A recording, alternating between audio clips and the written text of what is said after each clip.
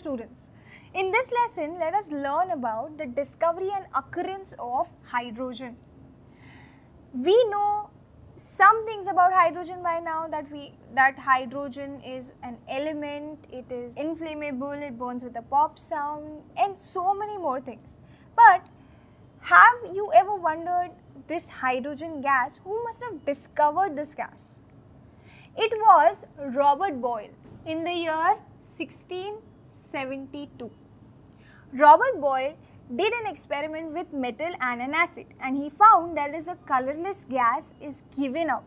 But there was nothing known about this gas after that. Then in 1766, there was another scientist called Henry Cavendish. Henry Cavendish in the year 1766 studied this metal acid reaction and found out that the gas that is evolved catches fire. That means it burns, it is combustible and burns with a pop sound. So Henry Cavendish named the gas as inflammable air. Inflammable means a substance that catches fire very soon. So inflammable air, it was termed as. Then years later in 1783, Antoine Lavoisier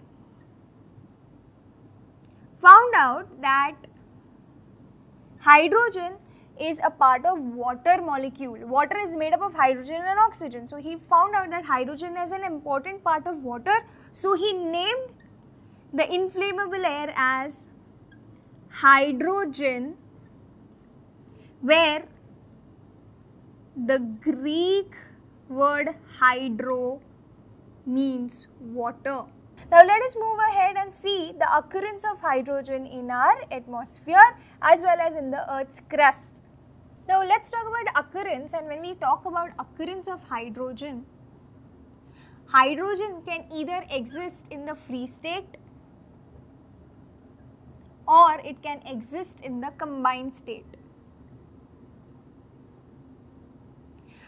In the combined state, as in it will always be mixed with something or the other when it is naturally occurring, and in the free state, as in it is naturally occurring in only hydrogen form. So that's a free state. So in the atmosphere and in the Earth's crust, hydrogen is found in little traces.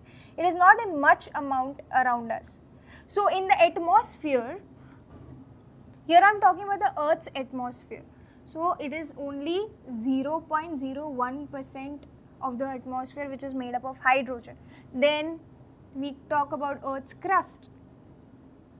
Earth's crust is made up of only 0.98% of hydrogen. So finally we know that who discovered hydrogen and how is hydrogen occurring in the atmosphere. Start learning the processes through which we can manufacture hydrogen. And we will be learning the three important processes which are used in industries for the manufacturing of hydrogen on a large scale. Let's talk about the first process, which is called electrolysis of water. So we are going to talk about electrolysis of water, in which we are going to split water using electricity, and water is nothing but H2O, which is made up of molecules containing 2 hydrogen atoms and 1 oxygen atom. So when we pass electricity through water, hydrogen and oxygen can be separated. Now water cannot conduct electricity if it is in its pure form without mixture of anything else.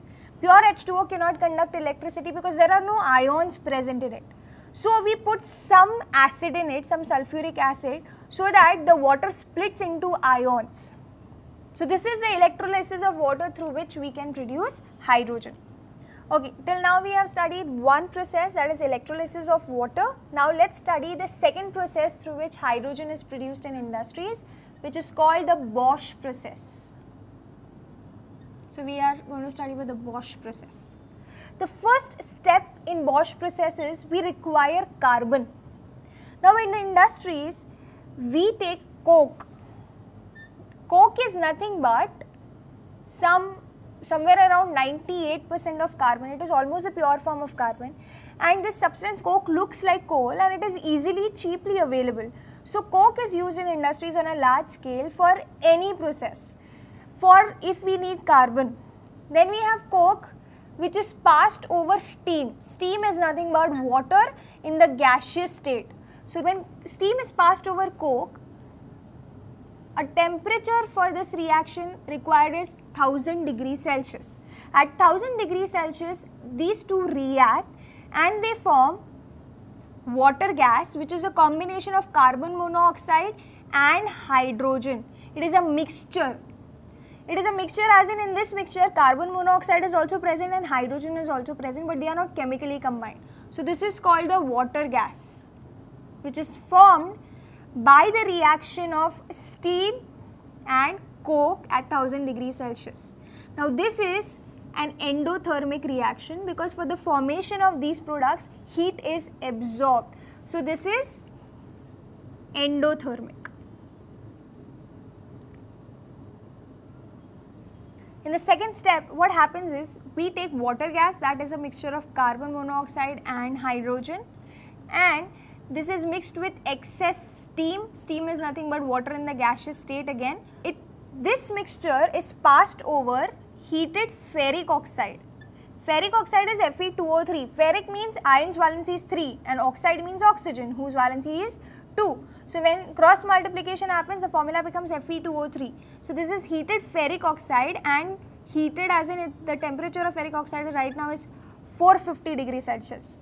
So when this mixture is passed over heated ferric oxide, the carbon monoxide gets oxidized to carbon dioxide and hydrogen remains as it is. We get 2 molecules of hydrogen. Now in this reaction, a lot of heat is evolved. So we write plus delta. Delta is indicating heat. Here heat was absorbed, here heat is evolved. So this is exothermic. So this is the Bosch process.